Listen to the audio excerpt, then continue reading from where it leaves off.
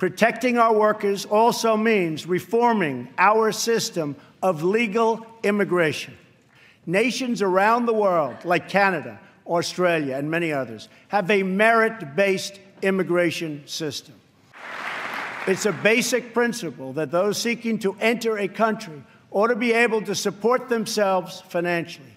Yet in America, we do not enforce this rule, straining the very public resources that our poorest citizens rely upon. We want all Americans to succeed, but that can't happen in an environment of lawless chaos. We must restore integrity and the rule of law at our borders. For that reason, we will soon begin the construction of a great wall along our southern border.